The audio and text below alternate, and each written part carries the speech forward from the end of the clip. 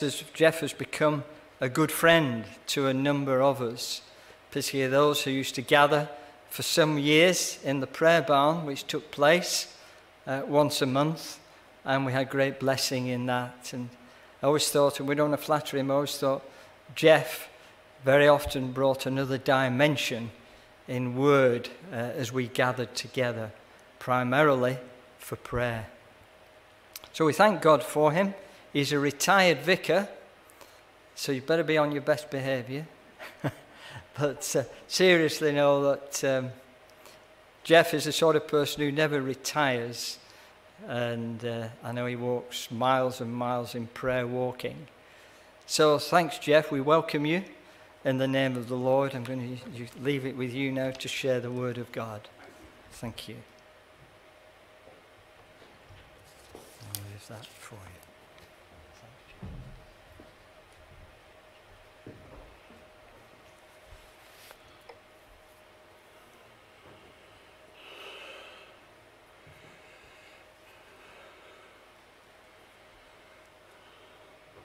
Come, Holy Spirit, and fill the hearts of thy faithful people. Kindle in each one of us the fire of your love.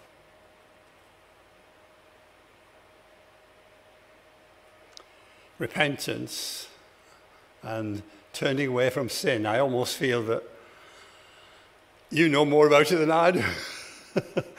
The number of sermons you've heard from different people over the years have certainly given you an appreciation of what it means.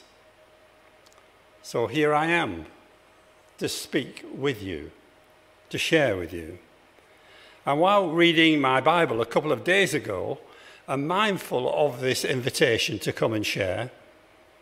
A particular verse from Ecclesiastes popped out on the page. It was chapter 3, verse 1. There is a time for everything under the sun, a time to be born and a time to die, a time for planting and a time for the harvest. And then the Holy Spirit began to tug at my thoughts. Yes, but what is it time for within the church?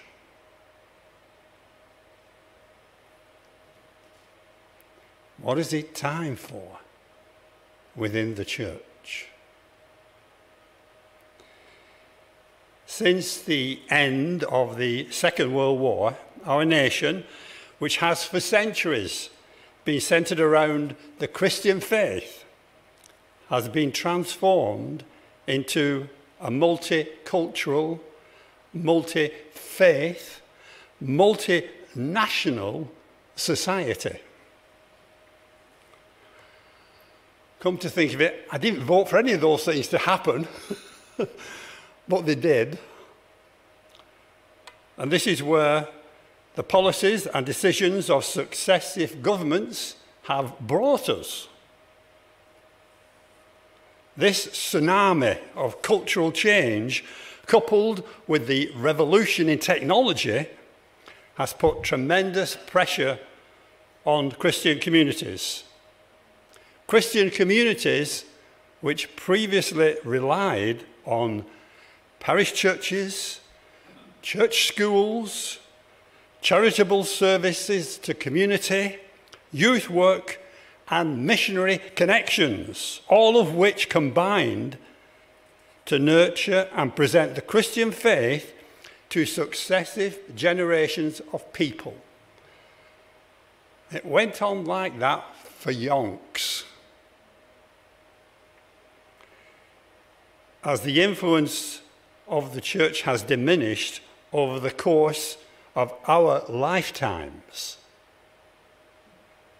people have begun increasingly to be swayed by the things of the world. And they look to the things of the world for their values and for their goals. It's brought about the phenomena known as the secular revolution.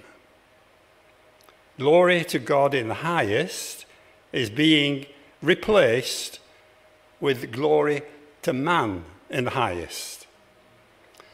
And if England win, it'll be glory to women in the highest as well. And the pursuit of wealth and pleasure is now triumphing in people's thinking over the common good. And you can search through all the documents in every governed department of this land, and you will not find any reference to the words sin or evil in any one of them. As far as the government is concerned, sin and evil don't officially exist.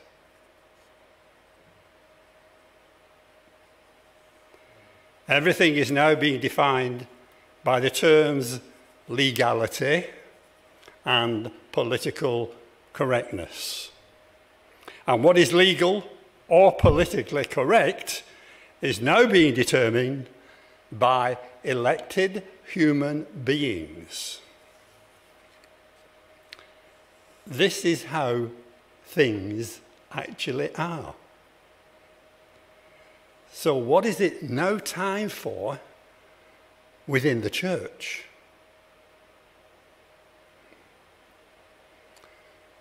Let's now for a moment consider our position. The Bible begins with a story. Adam and Eve are created by God and given the responsibility of caring for each other and the responsibility of exercising stewardship over God's creation. It's an ideal situation. But in order for them to flourish, to grow, and to mature, God has to bestow upon them a particular gift, a gift which no other creature has ever been given. The gift of free will. A gift which holds within its power the possibility of saying no. No to the revealed will of God, and no even to God himself. The Garden of Eden story then reveals the consequences which flow from the misuse of our free will. Estrangement from God, and the loss of our God-given right to dwell in the Garden of Eden, where everything was really perfect. In truth, the consequence of sin may be likened to a childhood game that I used to play. Set up a line of dominoes and tipple just one over, and they all fall down.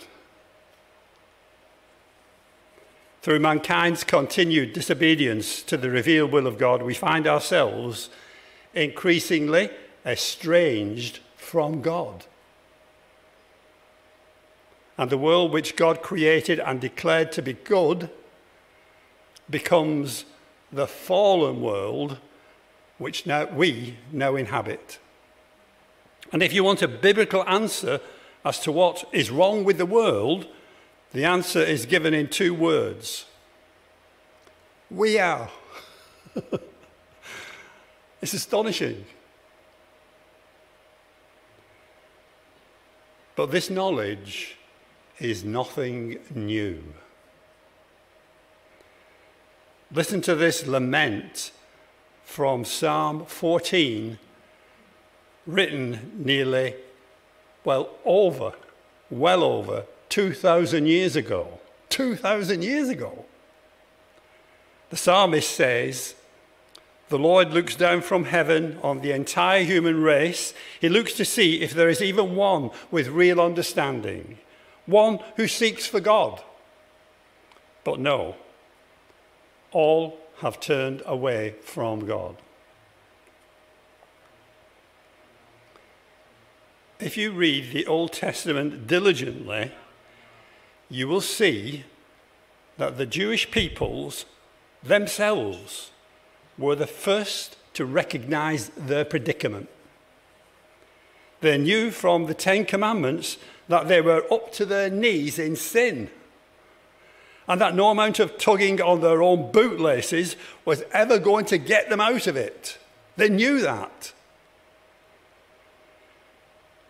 And so eventually, after centuries of hardship and suffering, they began to call on God for a Saviour. I suspect that this is how many people come to faith. In our hearts, we do want the good life, but the fallen world often leads us astray. And not only does the world let us down, we let ourselves down by the things we say and do. And even when we do our best, we find that it's not good enough. The most ancient and constant cry of the human heart sounds like this: God help us. That's the most ancient prayer that human beings ever speak. And they've spoken it through the centuries. God help us. We are here tonight because we believe that at a certain point in history, at the exact time of God's choosing, God answered that prayer. And we hear in the prophetic words of Jesus, the kingdom of God is now drawing near. Turn from your sins and believe the gospel. Now, you may agree with what I've shared with you up to now, but it still doesn't address the question which the Holy Spirit first laid on my heart. There is a time for everything under the sun. What is it now time for within the church?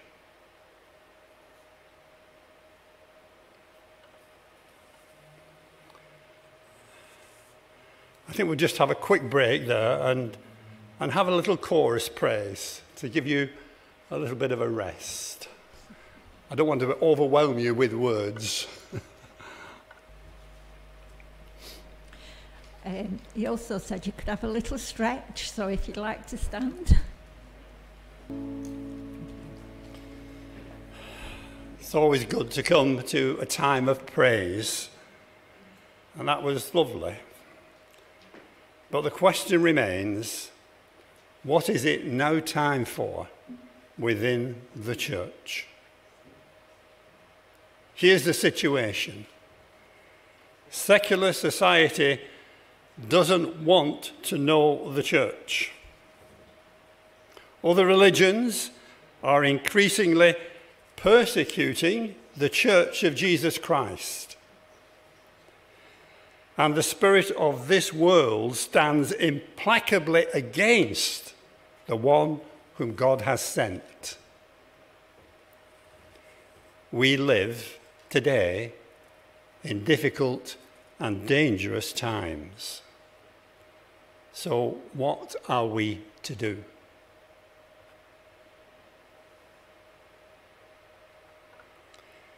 Just over 2 years ago, God spoke to me prophetically.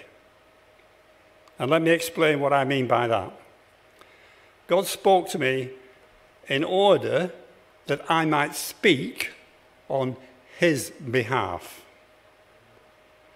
Now, I say that in full knowledge that anyone who claims to have a word from God, which in truth is not from God, that person stands under the judgment of God. So I am fully aware of that situation as I share this with you now. Just over 2 years ago, God spoke to me, and I found myself waking up at 4:30 a.m. one morning I'm wondering to myself, what am I doing waking up at this time? And on this occasion, these words were given to me. The peoples of the world are coming more and more under the influence and power of evil spirits and demons. There was then a pause. And God then said, help me remake the world. And there was another pause. And then God said, take authority in your life of prayer.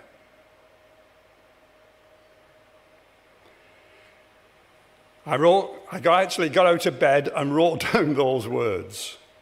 And then for the next 3 months, I prayed daily for an understanding of what these words could mean. And after 3 months, this is the kind of sense that came to me. The peoples of the world are coming more and more under the influence and power of evil spirits and demons. This is how things are. No beating about the bush. This is how things are. Secondly, help me remake the world. God is inviting us to change the situation. And lastly, take authority in your life of prayer. God is instructing us how to do it. This is how things are. This is what I want you to do. And this is how to do it. After 3 months of prayer, I realized that God is calling his people at this time to be prayer warriors. Prayer warriors. Prayer warriors.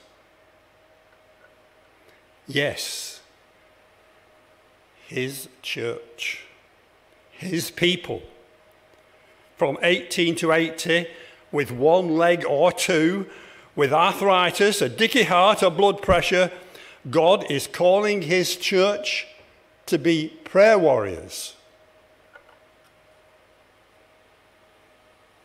When the penny dropped for me, I then sat down and asked the Holy Spirit what God wanted me to pray for. Within 2 hours, 5 different aspects of our nation's life were given me to pray for. 5 different aspects of our nation's life. And I was to pray not just once, but each and every day from the time those prayers were given me. We all know how easy it is to settle in our comfort zones and hedge away from the more challenging aspects of God's claim upon our lives. The essence of the word repent to any Christian community simply means this: stop wandering off in all the ways of the world. You need to get moving in the direction that God wants you to go.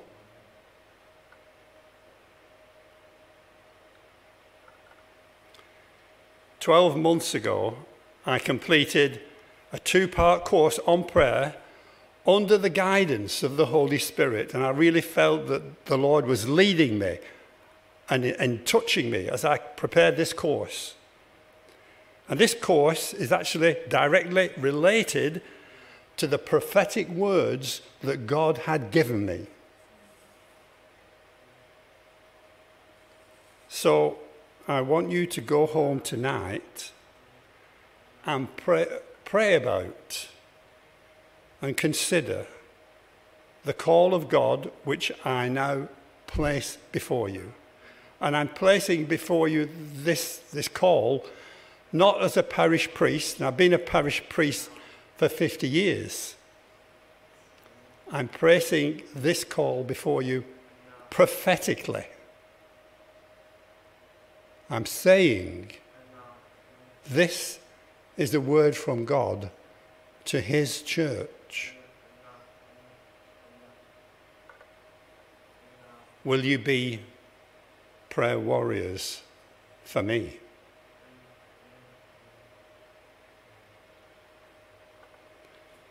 The course will strengthen both you and the life of the church in the nation, but remember, God has given every one of you free will.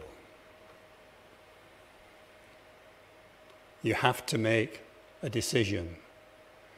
You have to make a choice. Am I going to respond to this word, or am I going to ignore it? I pray that you will use your free will wisely and well. And unto God this night be all honour and glory and power, now and forever. Amen.